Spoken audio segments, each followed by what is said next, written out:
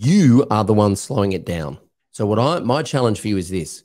Block time in your calendar where you are not allowed to work. And I'm not talking about finishing at 4 o'clock on a Friday or starting at 10 o'clock on a Monday. I'm talking about in the middle of the day, take 3 hours and block your calendar so you're not allowed to work. From 11 o'clock until 2 o'clock on a Tuesday, block it out. I'm not allowed to work. You can do whatever you want, but not work. All right.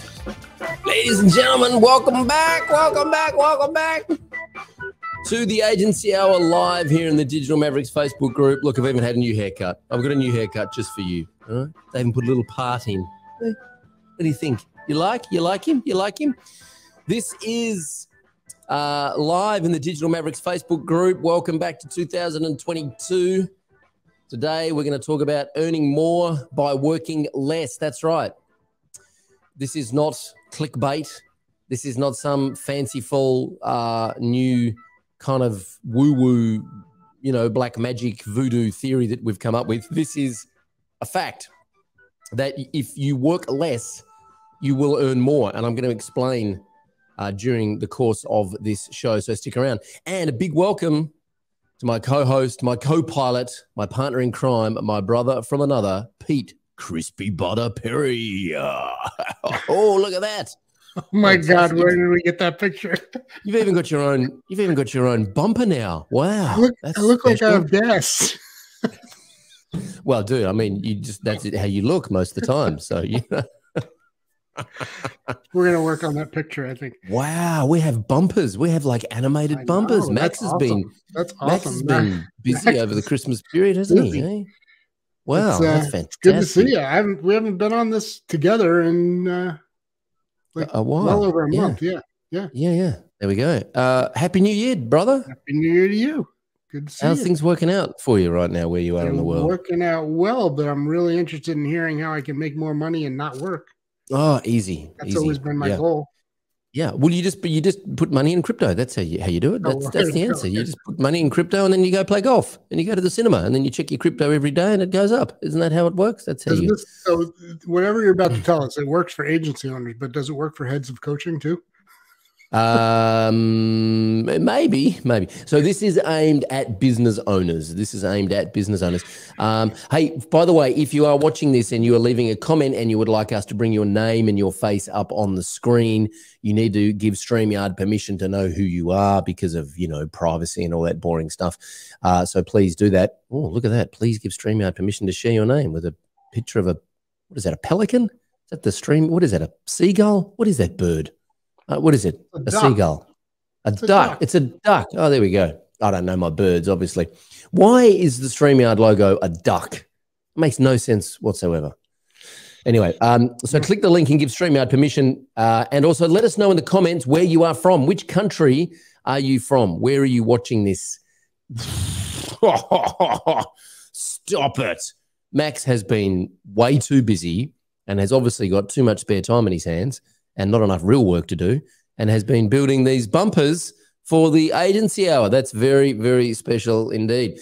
Hey, also, a little announcement. I believe we have a launch date for the podcast for the Agency Hour. Nice. I believe it's launching as a podcast on the 1st of March, which in my calendar is a Tuesday. So there we go. On Tuesday, the 1st of March, we're going to be launching the Agency Hour as a podcast. I think we have like 15 or 16 episodes in the can already, as they say. So that's going to be very exciting. You'll be able to listen to us rabbit on without actually watching us in the Facebook group. So that's coming up. Cody Stinson is here from Greenville in South Carolina. Is that South Carolina, SC? South Carolina, yes. Go Tigers. There we go. Cool. Awesome. So let us know in the comments where you are from and which country you are from, and let's dive into this. So there's two things I want to talk about today. There's the outcome and then there's the approach, right? And the outcome is we're going to talk about how to earn more revenue by working less, right? And this is aimed fairly and squarely at agency owners. So if you're an employee, for example, this might be a bit tricky. So this is aimed at agency owners. Daniel King is here from Argentina. Well, there we go. Wow, nice. So I want to ask you a couple of questions. And the approach that we're going to use to get there is called minimum viable effort, something I made up while I was camping, right? Because camping is tricky when you've got a 4.5-year-old and a 2-year-old, right? And we were on an unpowered site in tents. So we weren't glamping, we were actually camping. And it can be very exhausting. And so you get very good very quickly at figuring out the minimum viable effort you have to put in to get the desired outcome. So desired outcome typically when you're camping is food and sleep, right? Personal hygiene's optional, okay? And so you figure, because it's exhausting camping, we were lucky we had good weather, but when you're battling the elements and you've got kids running around, there were 8 families camping all together. You've got kids running around screaming and not sleeping, and no one's really sleeping very well. So you just got to do the minimum viable effort to get the outcome. And I was thinking about you while I was on holidays, Pete, which is a little disturbing, but I was thinking about you learning how to play the bass. Yeah. And the question I've got, and you sent me this great video, which we haven't got queued up, by the way. You sent me a great video of you playing the 12-bar blues on the bass, which I'm also obsessed with the 12-bar blues, and when I discovered it, and I have been obsessed with it ever since. So I intend on making a video over your video and sending it back to you. I'm going to play some guitar over it. That'll be fun. And we'll just keep we'll get Adam Silverman and add a drum track. Correct, that's right. And then we'll make a record. And so what I want to ask you is this. When you're practicing the 12-bar blues, what is the outcome that you are aiming for? Oh, that's tough. In my case, because I'm really very new to musical instruments of any kind, and especially the bass, I think I'm like 3.5 months in. My real outcome right now is just to be able to show somebody like you without being completely embarrassed. So show progress every day. I literally do work every day at it, and I have a structured practice routine that I try to follow. And then some days you just kind of wing it. But I'm really just trying to see progress every day. And I actually videotape myself like that every couple of weeks so that I can see the progress. And I have seen huge progress, even though it's obviously I'm not anywhere near where I would want the public to see. But, yeah. Does that make sense? But yeah, so dude, like you played the 12-bar blues on the bass. You sent me this video and I'm like, holy shit, Pete's like been doing this 5 minutes and he just played the 12-bar blues on the bass. I was very impressed. Obviously, you've been putting a lot of work in. But let's get granular here. When you are practicing the 12-bar blues, what is the outcome that you are aiming for? When you are practicing the 12-bar blues, what are you hoping to achieve? I'm not really sure what you're getting at with the question. You mean okay? So when you're sitting down, you're practicing the 12-bar blues. The outcome that you want is you want to be able to play the 12-bar blues on the bass, with a constant rhythm, without making any mistakes and without stopping. You want to be able to get through 12 bars from start to finish without falling over, right? With the right chord progressions, chord changes, and the right rhythm, groove, whatever you want to call it, and. So whether you're playing somebody else's pre-written one or the one that I did was just something I just made up real quick.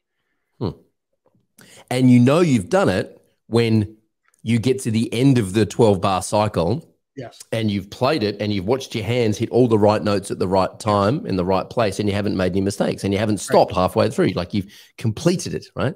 Right. So nobody downstairs is screaming for me to stop playing. There we go. Amber is here from South Australia. Thanks for joining in, Amber. We're talking about minimum viable effort. We're talking about how to earn more by working less, which I'm going to talk about in a moment. I'm actually going to prove this is a true thing. And we're talking about Pete learning how to play the 12-bar blues on the bass guitar. So can I throw something else in? Please.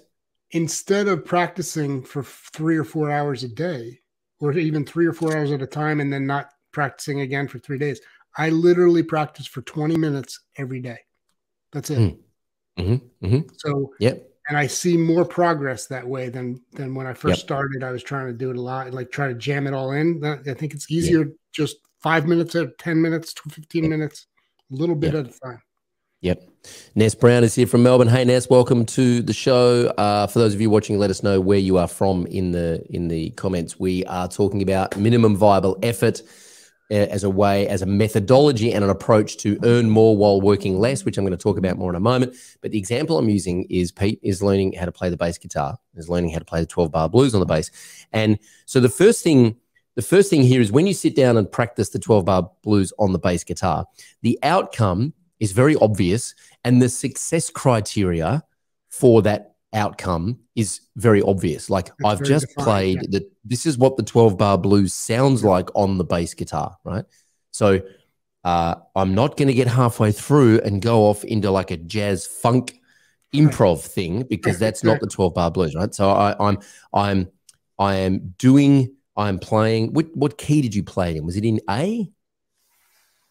I think I started in G, actually. Okay. Yeah, it was G. So we're playing 12-bar blues in G. This is what it sounds like. We play the G, then we do the C, then back to the G, then we do the D, then the C, then back to the G. And that's, me just showing off my amazing musical talent, and knowledge. And this is what it sounds like. And so knowing what it looks like if it's successful is very obvious to everyone. Okay. It's like, and you've all heard it. You've all heard it. You're all familiar. That's right. Music, you've heard the pattern. That's right. It's like a basketballer. It's like Michael Jordan, right? It's very obvious what Michael Jordan's job is to score goals, right? And we know when that happens because the ball goes through the hoop, through the swish, through the net, and a 2 goes up on the board, or in Michael's case, usually it's a 3 goes up on the board because he shoots 3-pointers. So the so the outcome is very clearly defined, and the success criteria for what that outcome looks like when it's successful is very, very clearly defined. There's no deviation from that. Okay, so that's step number 1. Step number 1 is to clearly define the outcome and know what success looks like. Okay, that's step number 1. Step number 2 is another question for Pete. While you are practicing the 12-bar blues, Pete, what else are you doing? Nothing. Now, you would have thought that I teed him up for that answer, but I didn't. While Pete is sitting there practicing the 12-bar blues on the bass, right, he's doing what? Nothing. He's not on Plugin Alliance researching plugins for the computer for the bass. He's not researching pedals, right, at the local music store. He's not restringing the bass guitar. He's not cleaning the bass guitar. He's not fiddling with his amp. He's practicing the 12-bar blues. That's all he's doing. He's not on social media, right? He's not multitasking. You can't multitask when you're playing the 12-bar blues. The only thing you might be able to do at the same time is tap your foot to keep you in time. And I don't see myself ever able to sing and play. You know what? My best mate Bart is a great bass player and also plays guitar and a bit of piano, and is a good singer and a good songwriter. Can't play bass and sing at the same time. Playing bass and singing at the same time is really, it's easier to play, much easier to play guitar, piano, even drums and sing at the same time, which I can do all 3 of those, by the way. But playing bass, and I can play a bit of bass, but I can't play bass. That was my first instrument. So it's really difficult to play bass and sing at the same time. But the point I'm trying to make is this. When you are practicing the 12-bar blues on the bass guitar, that is all you are doing. You're not doing anything else. Right. So here's what I want to talk about in terms of what the hell has this got to do with running an agency. The first thing I think that is really important is to understand what your job is as an agency owner, and to have very clear outcomes that you are responsible for delivering, and have very clearly written out success criteria for how you know you're doing your job successfully, right? So I just want you guys to let me know in the chat, do you know what your job is as an agency owner? Do you know the outcomes that you are responsible for as the agency owner? And do you know how you're going to measure those outcomes? In other words, have you got the success criteria written down? Let me give you some examples from our everyday life, right? I'm going to throw a party for my wife's birthday in a couple of months. And the success criteria, the outcome is we're going to have a great party and we're all going to get COVID together, right? That's the outcome that I'm aiming for. And the success criteria is that a bunch of people will turn up to our house. We'll go out in the back deck. There'll be lights. There'll be a marquee set up in the backyard. There'll be some instruments on the back deck. We'll have some live music. We'll all get drunk. We'll all wake up the next day with a hangover and COVID. That's the success criteria. That's the outcome that we're aiming for. I'm joking about the COVID thing, right? So very clear to me. I then work backwards and go, what are all the things I need to do over the next 8 weeks to make that happen? I need to send out invitations. I need to organize some catering. I need to book some live entertainment. I need to organize a sound system. I need to get the marquee up. I need to enlist some help from I just write it all out and click up and put together a project, and then I just go off and tick it off because the success criteria is very obvious, right? I need to warn the neighbors that we're going to be making some noise, but, you know, by midnight it'll all be done because we're old. We're not going to be partying till 4 o'clock in the morning, so there's no need to call the police. That was her 30th that we had the police called on us. And that's a true story. We did. They shut us down at 3 o'clock in the morning. I'll be well in bed by then. So the success criteria and the outcome is very clear. And then all I have to do is reverse engineer the steps that I need to take in order to achieve the success criteria. So thinking about your role. Now, I also want to just talk about if it's just you in the agency and you're the only one that works in the agency, then I want you to think about all the stuff that you need to do to serve your clients. But then I just want you to kind of park that and go, all right, other than that, what do I need to do as a business owner to grow my business? What outcomes am I responsible for? So please let me know in the chat. Simple yes or no answer. Do you know the outcomes that you are responsible for as an agency owner? And do you have success criteria written out for those outcomes? In other words, do you know when you've arrived? Do you know if you're doing your job successfully as an agency owner? And it's okay. There's no wrong answer here. There's just the truth. Okay. You either do know it or you don't. If you don't, that's okay. That's why we're here. We're here to help you. Okay. I'm going to give you some ideas and give you some guidance here. Okay. Amber. Yes. Okay. Wake up call here. That's what we're here for, Amber.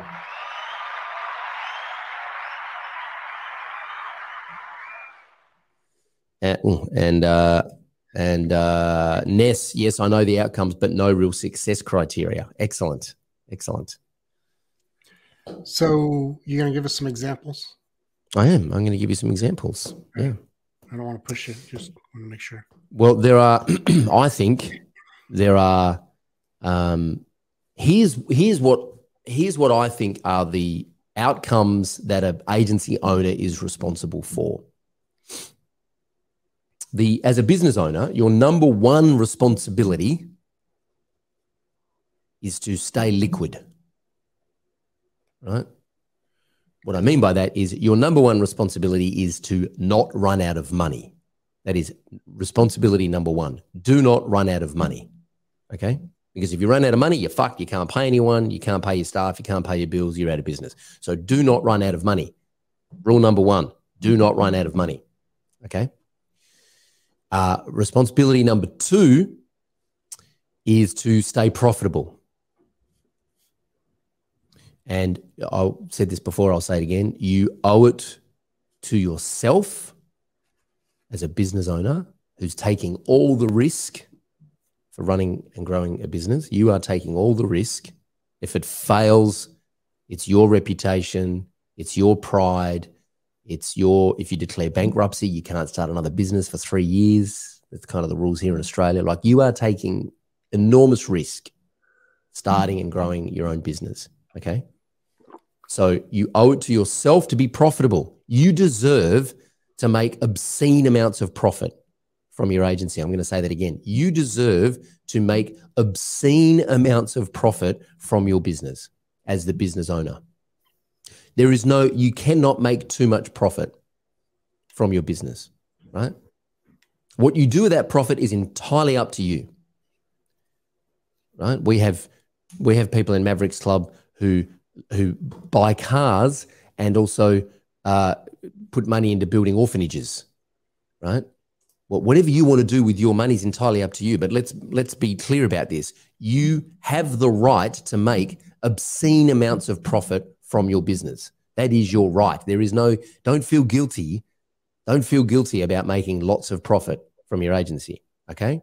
Whatever you need to work through, and I know this is confronting for some people, whatever your relationship is with money and whatever you need to work through to redefine that relationship, I would suggest that you do that work around your relationship with money, but you have the right to make lots of profit from your agency. There's nothing wrong with that. The more profit you make, the more you can do in the world and the more you can look after your family and your team and yourself and the more you can give back. So I'm all about creating abundance, okay? And you can't share your abundance if you are not making filthy amounts of profit from your agency. So rule number 2, make lots of profit, because that is what you'll be able to reinvest back into the business. You'll be able to reinvest back into your team, and you'll also be able to look after yourself and your family as a business owner, and you deserve that. Okay. So number 1, don't run out of money. Number 2, stay profitable. Yeah. Number 3, and this depends on what you want to do with the agency, but let's just talk for a minute about the typical outcomes for an agency at the end of the life of an agency, right? So full transparency, I'm 48 now. I know it's incredibly difficult to believe that, but I'm 48 right now. And I am thinking about what I want to be doing in my mid to late 50s, right? And for some of you, that might be like, well, I'm not even thinking about that because I'm in my early 30s and I'm immortal. Okay, well, I'm telling you that's not true. At some point, you are going to want to think about what you want to do with your business and how it fits into your life. And at some point in the future, you are going to not want to run your agency anymore because you'll just be tired. Yeah, and you'll want to do something different. And at that point, you've got some choices. One, you can sell the agency. Very tricky to sell agencies, by the way. It's a very tricky business model to sell, but it can be done. It happens every day of the week. Agencies get bought and sold every day of the week. Okay, so you can sell your agency. 2, you can hire someone to run it for you, and you can just step back and be a shareholder. So you don't actually work in the agency. My buddy Dave did this with one of his businesses before he then sold it. He actually stepped back. He employed someone to run it, or he elevated one of his team members to run it, and he just became a shareholder. So he would just meet with the CEO once a month and advise and give guidance, and based on his experience, hey, this is what I would do, try this, try this. They would hit the numbers. The CEO would get bonuses for hitting the numbers. He was the owner of the business. He would just get a profit dividend every 3 months from the business, and then at some point he sold the business, right?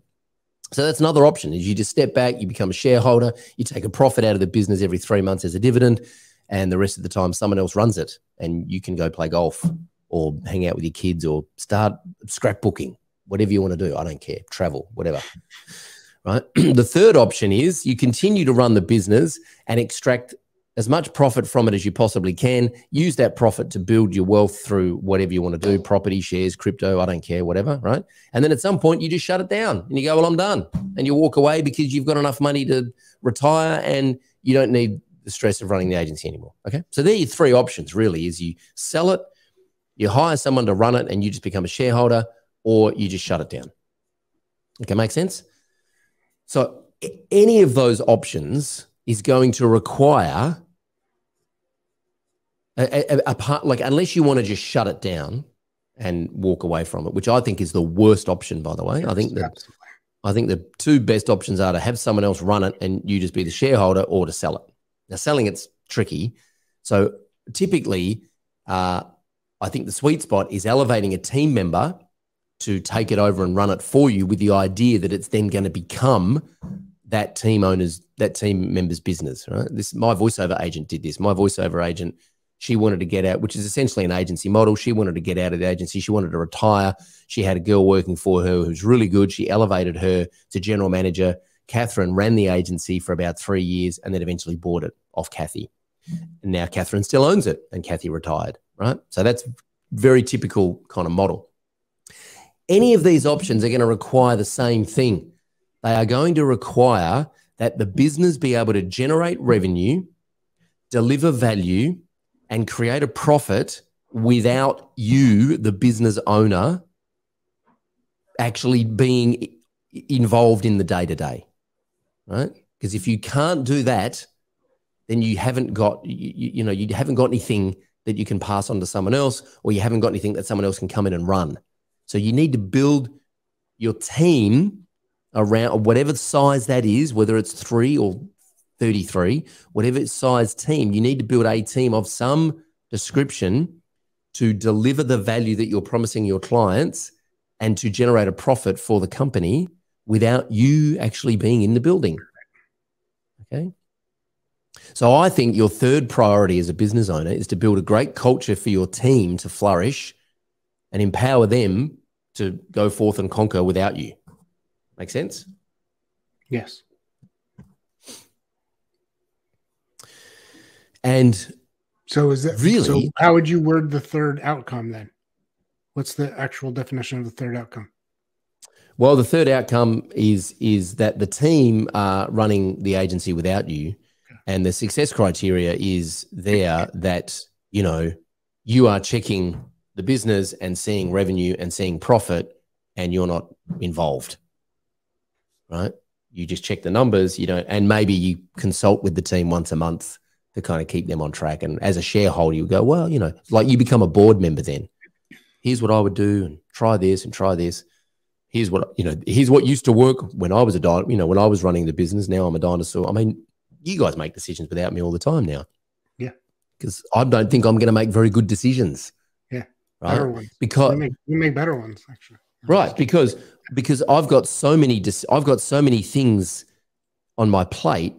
I sent Pete a message last night actually saying, if I make decisions right now in the business, they're going to be fast decisions because I want the decision off my plate. And that's not going to be the best decision. So you guys make the decisions, spend some time thinking about it and make better decisions than me, because I'm just going to decide something just to get rid of it, right? Because I'm going to think about other things. So number 1, stay liquid. Don't run out of money. Number 2, stay profitable. Number 3, empower your team to make decisions. That third one's a lot harder to reach than the first 2. Yeah, 100%. Yeah, that's the golden ticket right there. Totally. Literally very difficult. If you build your team to make decisions and run the business without you, that's the only way to actually get out of the business and still have it be profitable, right? Is to get your team to do things for you. Here's what I want to pivot the conversation now to: how to get there. What is the minimum viable effort? What is this approach in order to get there? And how will the minimum viable effort allow you to make more money? Well, there's an old saying. I'll get you guys to finish this sentence in the chat for me, right? My best ideas come to me when I'm blank. My best ideas come to me when I'm blank. Sounds like a game show. We should have some game show music right now, Max. It's funny because we're running a webinar in an hour from now, and we've got over 420 registrants on this webinar, which is amazing. Proof. Here we go. Case in point. If I made a decision in this business, I wouldn't run webinars because I thought webinars were dead. Our CMO, Tisu, who's a legend, says, no, we're running a webinar. I'm like, okay, just tell me what to do. They did everything. I just built the slides. I'm going to turn up and present the material. And over 420 registrants right now. Man, webinars are not dead, which is a good thing. So, and on the webinar, we're going to play Jeopardy, which I'm so excited about. I'm super excited about playing Jeopardy on the webinar. So make sure you join in for that. My best ideas come to me when I am in the shower. That's right. Why? Why do your best ideas come to you when I'm in the shower? Or when you're meditating, or when you wake up, or when you're not thinking about the business, or when you're taking a walk around the neighborhood, or when you're cooking? What's common about all of these scenarios, Pete? Not thinking about the business. not thinking about the business, and also you're not looking at the internet. Right. And you're not on this. Yeah. Right? You've got some detached. distance. Yep. You've got some distance. Trying to listen now while getting the kids to childcare. I hear you, Amber. It's okay. The good thing is that Mark Zuckerberg's minions miraculously record these calls in the Facebook group, and you can come back and watch the replay later. So my best ideas come to me when I'm not looking at the computer and not touching the keyboard or the mouse, okay, when I'm doing something else. So here's the challenge for you guys.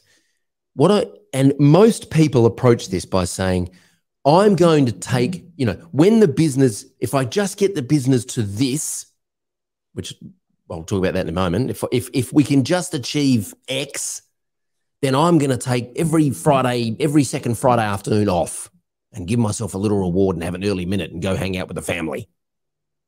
But first I have to get the business to this. Right? So what we do is we flog ourselves, right, in front of the computer on the keyboard to get the business to this magical X that we need to get it to, whether it's a certain revenue level or we just need to hire a project manager or whatever. We just need to get this stuff off my plate. And then I can take every second Friday afternoon off and go and hang out with the kids. Here's my challenge. My observation is that's not going to happen because you'll never get to X, right? You are the one slowing it down.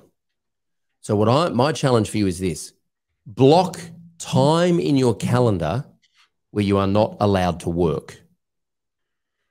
And I'm not talking about finishing at 4 o'clock on a Friday or starting at 10 o'clock on a Monday. I'm talking about in the middle of the day. Take 3 hours and block your calendar so you're not allowed to work. From 11 o'clock until 2 o'clock on a Tuesday, block it out. I'm not allowed to work. You can do whatever you want, but not work.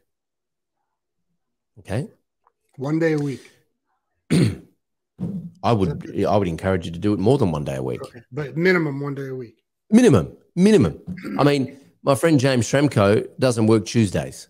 He's like, I don't work Tuesdays. He comes back to work on Wednesday and he says to his team, what broke? Oh, well, this broke. He goes, okay, well, now that's what we need to fix. So that doesn't break again. Right?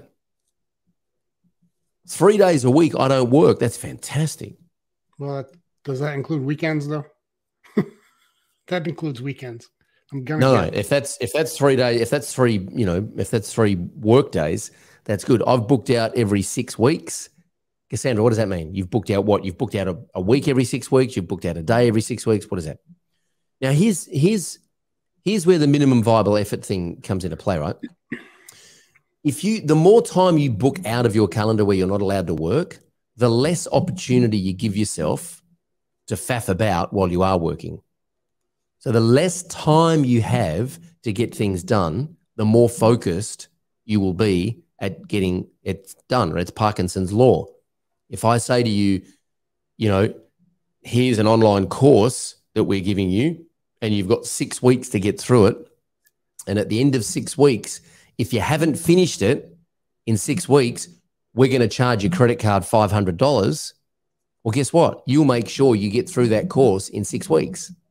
If I say to you, here's the same course, you've got 6 days to get through it, and if you don't get through it within 6 days, and we'll track it, if you don't get through it, we're going to charge your credit card $500 on day 7. Well, guess what? You'll get through it in 6 days.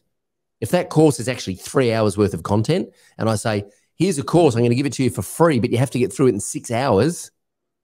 If you don't, we're going to charge your credit card $500. Guess how long it's going to take you to do it? 6 hours, because you've only allocated 6 hours to do the course. If you allocated 6 weeks to do the course, you'd fuck about for 5.5 weeks and then get it done the night before.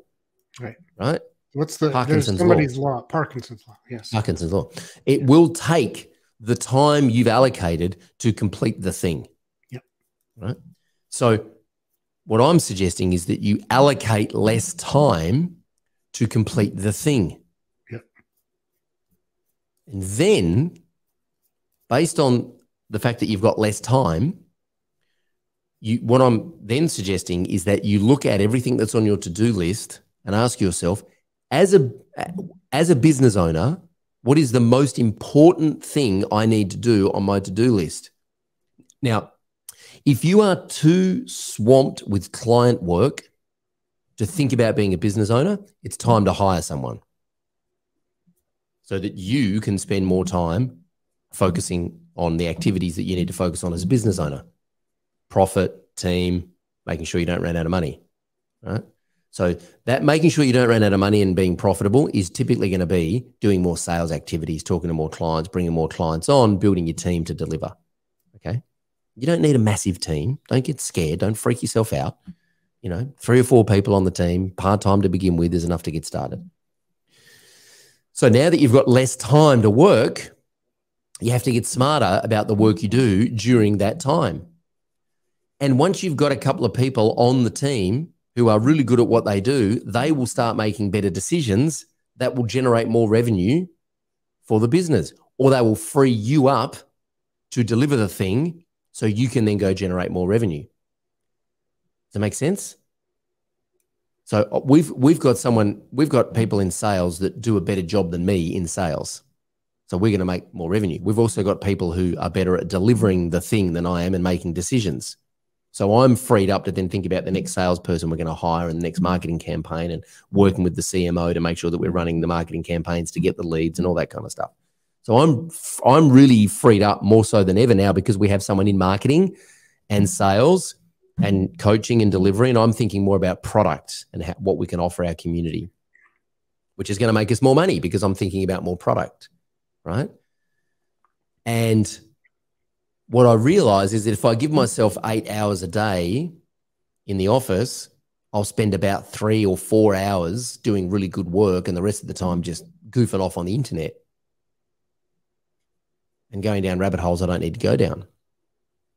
So the minimum viable effort is thinking back to your 12-bar blues on the bass guitar. I now have less time in the calendar to work. What is the activity that I need to do? What is the minimum viable activity I need to do to achieve this outcome based on the success criteria that I've written out? Well, guess what? I just need to sit down for 20 minutes and play the bass. I don't need to look at pedals. I don't need to look at bass guitars. I don't need to look at bass software. I just need to sit down and play the bass for 20 minutes and I'm done.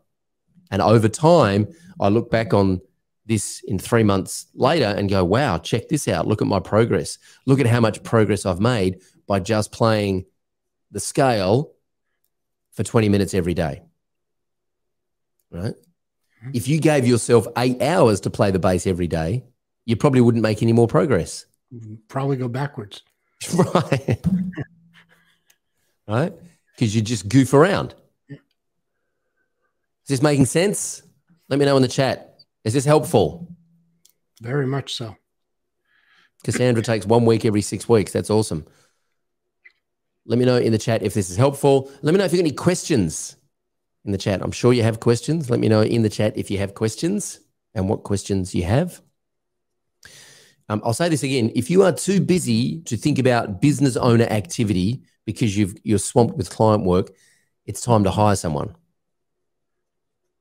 okay, to help you deliver the thing, right? If you're running social media campaigns for clients and you're just smashed and you can't think about growing the business, it's time to hire someone to help you run social media campaigns, right? And this is a good question from anonymous Facebook user, Andrew Litchford. I'm swamped, but if I'm not working billable hours myself, how can I afford to hire someone and still pay myself? Is it a margins game?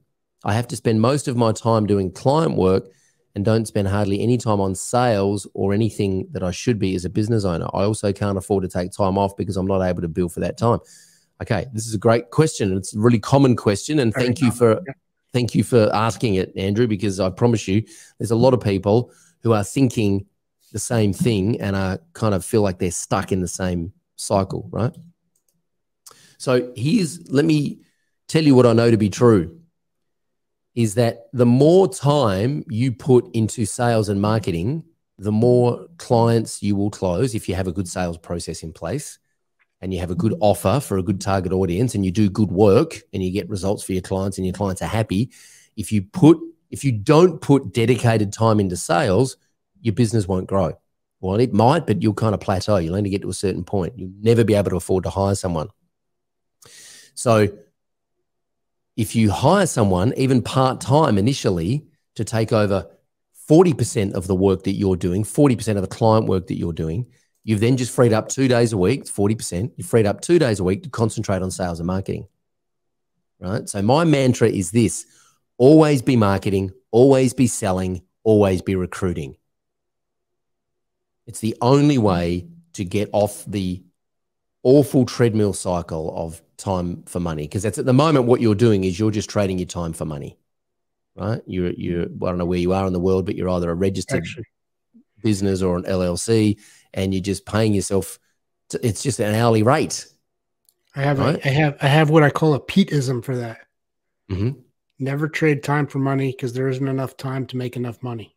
That's right. I love it. It's so good. There is not enough time to make enough money. That's right. Never trade time for money. So, Andrew, the challenge that you've got here, and you've said it yourself, is you can't afford to take time off because you're not able to bill for that time.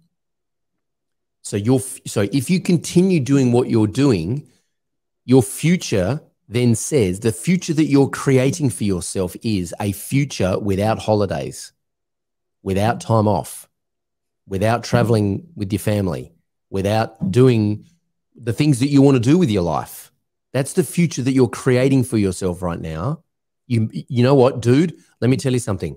In all transparency, you're better off getting a job, because with a job, at least you get, in Australia, you get 4 weeks of paid annual leave. In the States, you get 2 weeks of paid annual leave, right?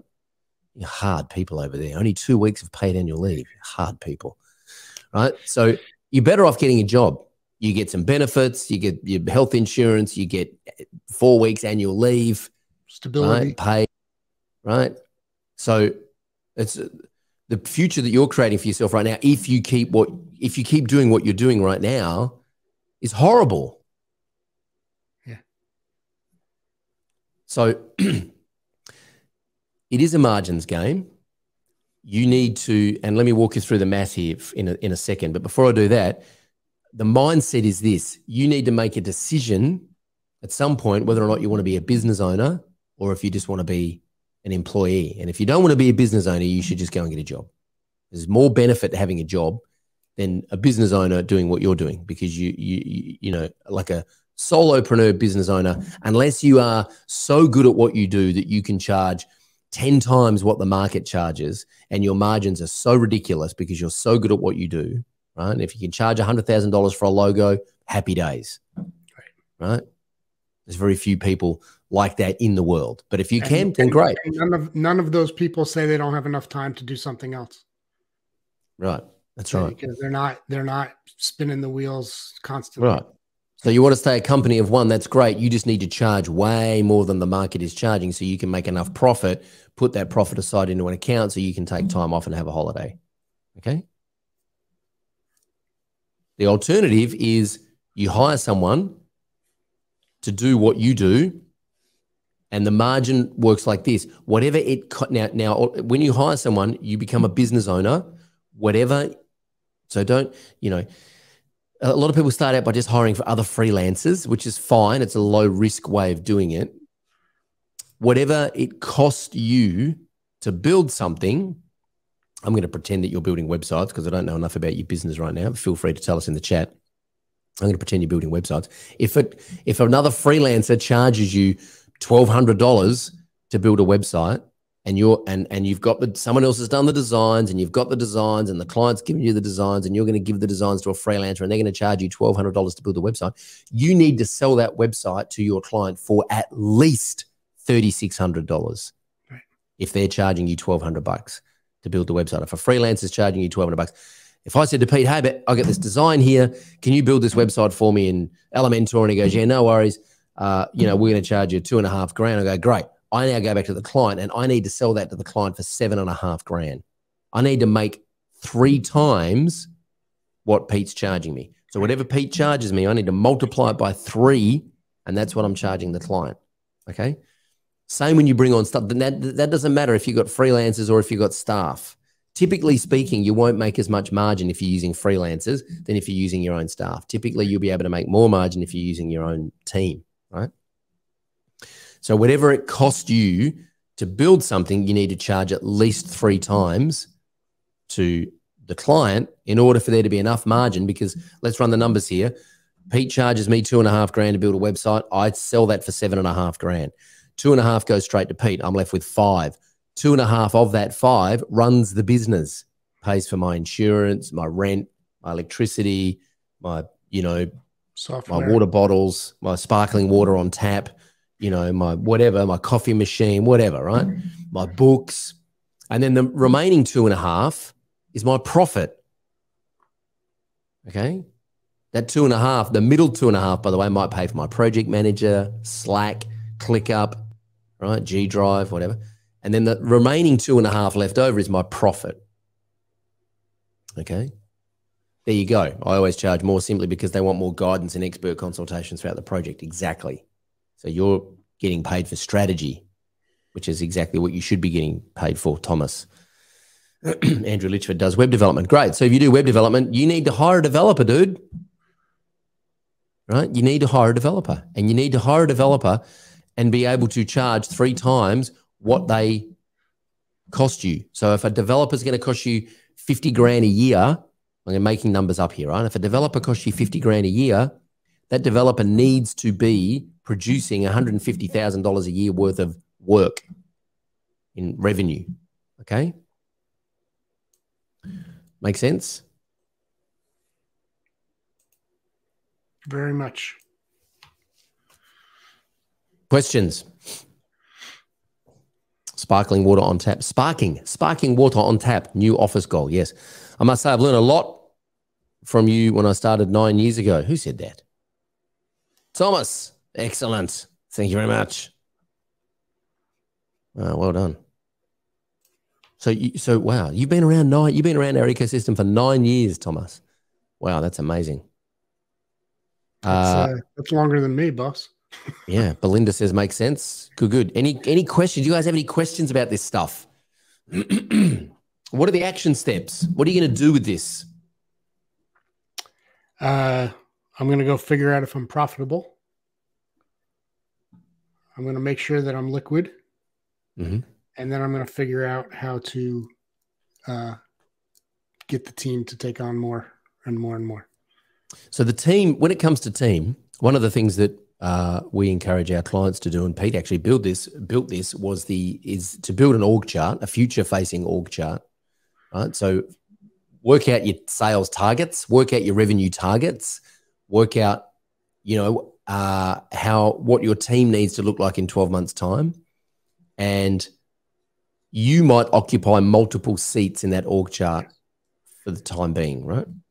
So James Murgatroyd, you might be doing sales, you might be doing project management, and you might be doing development. Okay. And you might be doing the bookkeeping. First thing you should get rid of is the bookkeeping. Go and find a good bookkeeping service to handle your books, right? Second thing you want to delegate and hire for is the production of the stuff that you're selling. So designers, developers, SEO, social media managers, whatever. That's the second thing that you want to hire for. The second layer of roles in your org chart is the production of the stuff that we're selling. So that's who you want to hire for. The next role you want to hire for is the project management or the account management level, right? And then the last role that you want to hire for is the sales role. That's typically the last seat that you will occupy as the business owner, is the sales role. Once you've hired salespeople, you've got project managers, you've got your production staff, you see the future here. You're like, I can piss off to, Greece for 4 weeks with my family. And then ultimately, if you've got a really good project manager who can double as an ops manager, or at some point you end up with an ops manager. So you've got an operations manager, project manager, production staff, right? Bookkeeper taking care of everything. Yeah. And I don't need to be here. So I had a maverick the other day on a call say to me, you deserve to take more time off because you've created the inertia. Oh, good word. Isn't it? Yeah. You've created this inertia in your business. You now just need to let your team continue on with that inertia, and you deserve to take more time off. Right? So that, you know, and that's just about having the right people in the right seat. So that, or if you don't have an org chart, if you don't have a projected org chart for 12 months time, that's one of the first things you need to do is go, right, what do I want my team to look like in 12 months time? Don't freak yourself out, right? It's like hiring people is not, I mean, it's hard work, sure. But I mean, what's the alternative? The alternative is that you just stay on the treadmill, right? You should just go and get a job. Okay. So you don't need to hire everyone right now. You just need to hire, like, who's the next person that you're going to hire? Yeah. Sheila Hurd. You're doing fine, Sheila. You can watch the replay. It's good. Set targets, build your org chart, and then block time in your calendar where you're not allowed to work. Because when you're not working is when ideas come to you, right? Is when, you know, watch the replay. You'll get it. Question here from Abel Smith. What's number one on your suggested reading list for someone who needs this different mindset when it comes to profit? Yeah, look, you know, I have some thoughts about profit first. And I'm actually meeting with a profit first specialist this year because I think profit first works to a certain point. Yeah, I think absolutely. That's been proven actually. Yeah. You know, I think it can get tricky once you get past a certain point. I think it can get tricky. But anyway, I'm looking forward to being wrong on that. I'm meeting with a profit first specialist in the next couple of months to kind of try and go deeper on this. But in terms of just the mindset around money, my number one go-to book when it comes to like being okay making filthy amounts of money, and even saying that, I go, well, what's filthy about making money, right? I mean, that people say, oh, you're filthy rich. Why are they filthy rich? Why aren't they just rich? Yeah, like, why aren't they just rich? There's nothing wrong with having lots of fucking money. There's nothing wrong with that, right? So the number one, my go-to required reading for this is Think and Grow Rich, Napoleon Hill. Oh yeah, of course. That's the classic baseline. Like, if you haven't read Think and Grow Rich, go read it. If you have read it, go read it again. Go read it again. Yeah. It's like, you know, I should go read it again. I'm going to go read it again. And then realize whatever hang-ups you've got about money are not yours. It's not your fault. It's not your fault. I posted something the other day on Facebook just because I'm an idiot. And let me see if I can. Here we go. At some point in my late 30s,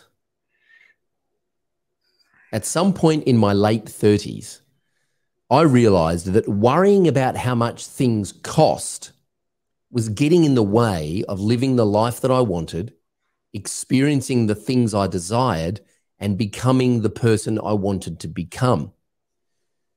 Sidebar, this is not in the post, but here's my thinking around this, right? Every time up until my late 30s, I was like, I want these things. I want to experience this. I want to drive that car. I want to travel. I want to donate to this charity. I want to be able to help here in the community. I want to have this house. This is the person I want to become. But oh my God, that's all going to cost so much, right? So my brain would go to how much do things cost. This happens 99.9% of the people on the planet are concerned about how much things cost. I walk into a retailer, I never, at this point in my life, never negotiate or try and ask for a discount, ever. No. Ever. I just don't even think about it, right? So I walk into a retailer to buy something, 99% of the time, I go, cool, this is great. I'm really happy with this. I'll take it. The person says, all right, well, look, it's normally $49, but we can do it for you right now for $45. I'm like, you fucking idiot. I just told you I want to buy it for full price. You're giving me a discount because you're concerned about how much it cost. I'm not concerned about how much it cost. But hey, I'll take the $4 discount if you're going to give it to me. Like, I didn't ask for the discount. Right. So At some point in my late 30s, I realized that worrying about how much things cost was getting in the way of living the life I wanted, experiencing the things I desired, and becoming the person I wanted to become. So I made a decision, a conscious, deliberate, intentional decision to stop putting my energy into how much things cost and instead made a list of the things and experiences I wanted and then focused my energy into how to pay for everything. Right? I don't care how much it costs. And I never say I can't afford it. I stopped saying I can't afford it years ago, and I've trained my wife to not say it. What I say is, well, right now, our resources are allocated elsewhere. So let's put that on the next list. Never say I can't afford it, right? I just don't have the resources right now. Our resources are allocated elsewhere. It's a much more abundant mindset. Much more abundant mindset. Yep. So Think and Grow Rich, because your thoughts, what you think about money is what will happen with money. If you say, I don't have enough money to go on holidays, I would love to go to Australia and visit that idiot at Agency Mavericks, but I can't afford it, then that is true. And as long as you think you can't afford it, you can't afford it. And as long as if you're thinking in 3 years' time, I'd love to go to Australia, but I can't afford it, then you still will not be able to afford it because your subconscious will hear that message and will then go into overdrive to make sure that you can't afford it. Because your subconscious cannot live incongruently with your conscious. Now, I know this is very woo-woo, but whatever you think, your subconscious will make true. Because your subconscious is a pretty stupid computer that just says yes or no, right? So if you go, shit, I'm a bit fat, I need to lose some weight, your subconscious goes, you're right, let's go have some more pizza. Let's stay fat and let's stay to lose some weight because that's what you just said. I'm a bit fat. I need to lose some weight. That's true. And your subconscious will go into overdrive to keep you in that position. Whereas if you say, for example, if you say, I'm losing 5 pounds, your subconscious will go, well, we can't eat that pizza then because we're losing 5 pounds. Right. Troy's losing 5 kilos. Well, we can't drink that beer on a Tuesday night because Troy's losing 5 kilos. Right? So language is really important. The things that you think and the words that you say give your subconscious instructions on how to behave, right?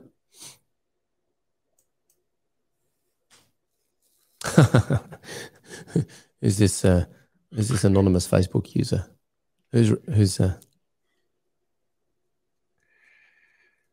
Who's requested a refund? Who said that? Who said that? Who left that comment? Here we go. I can see it, yeah. Okay, a couple of questions I want to answer here before we bounce out. That was Thomas. Thomas. Okay. This is good. Yes, Damien, exactly. Shift from I want to I am. Correct. And in fact, I've shifted from I am to Troy is. Third person present tense. Yeah, third person Troy present is. tense, exactly. Right? Because the subconscious pays way more attention to that. Right? So, Thomas. Yes, Sheila heard. Damien, get on the phone to Sheila. By the way, Damien is our new agency growth consultant here and is a legend. Absolute legend, Damien. It's great to have you as part of the team. So reach out to Damien. I had a client sign on for a real estate website. The cost was $3,800 and was paid up front. This was last year. Communication was great until July 2021. We sent mock-ups and the client was going to send some pictures for further edits to the mock-up. After July, there was no reply from multiple emails. Just the other day, she requested a refund. Sorry. No.